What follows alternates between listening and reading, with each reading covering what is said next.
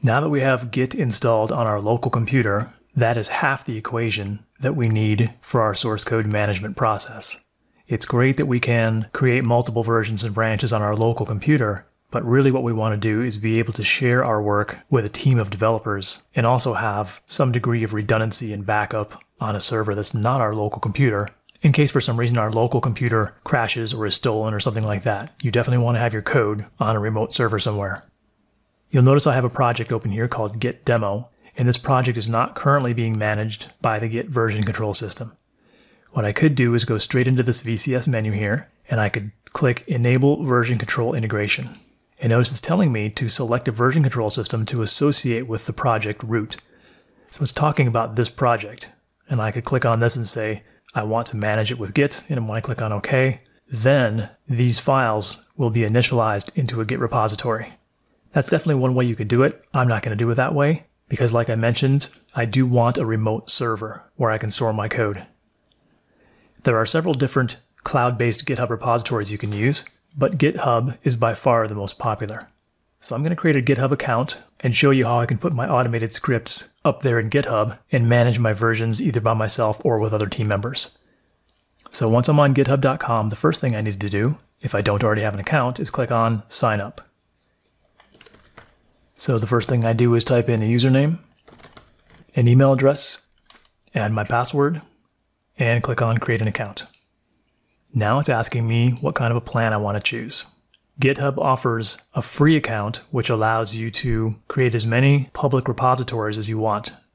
That means anybody in the public can see your code. If you want to have any private repositories, you'll need to pay $7 a month. Bitbucket.com allows you to have a free account and create private repositories, so I'll show you how to use that system as well in a different video. For now, I'll just use unlimited public repositories for free. Click on Continue. And now I'm inside GitHub, and you can see my account name is @BrianLamb. They've got an optional survey here you can fill out, and I can either skip or submit that step.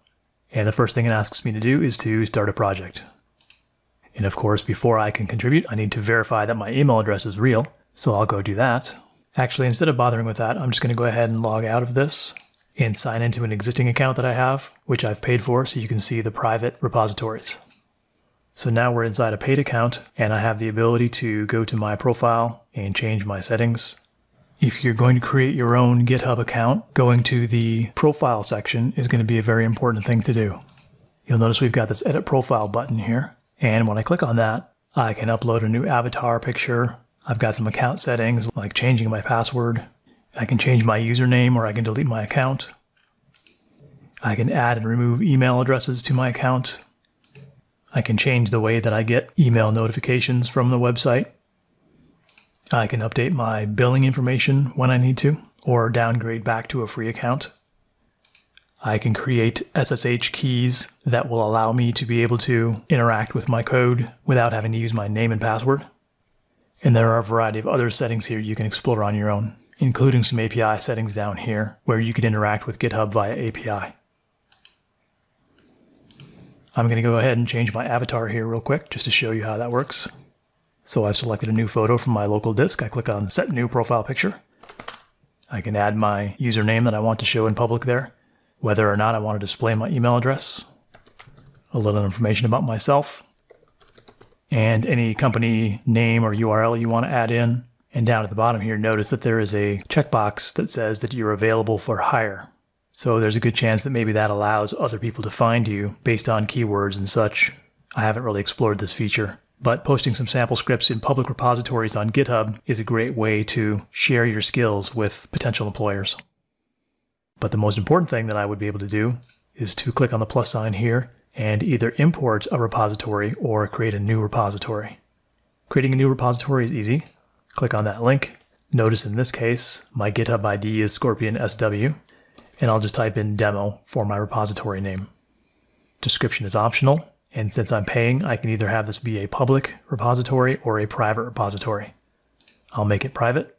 You can initialize with a README, and that allows you to add some details with markup that helps people understand what the purpose of this repository is. Now it's a matter of clicking on Create Repository, and now I've got my first GitHub repository. You can see the URL is scorpionsw/demo.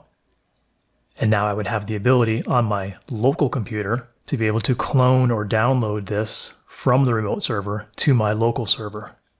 Obviously, there's no code in here, so there's no value for me to do that. But in a later video, I'll show you how you can clone an existing script repository if you're a new person on a team or something like that. So I do have the ability to create files or upload files. I can edit my README here using a variety of markup syntax so that the description down here looks really nice. And there are a variety of tabs right here where I can see issues that are associated with this code base, pull requests, which I'll explain in a future video, a wiki about this code base. I can see graphs of usage, and I can drop into settings here, which allows me to change the name if I want to. I can add collaborators by searching for their Git user names. I can create branches and specify which ones are protected to disable force pushing and such. And I can click on the deployment keys linked down to the bottom here. That will allow me to create some keys that I can use instead of using my username and password credentials if I don't want to expose those in a code base. Finally, if I go back to options here and scroll down towards the bottom, you can see I can delete this repository or transfer ownership to a different GitHub username. So that's the basics of how GitHub works. So now let's take a look at how we can use PyCharm to create a repository here on GitHub and start managing our scripts.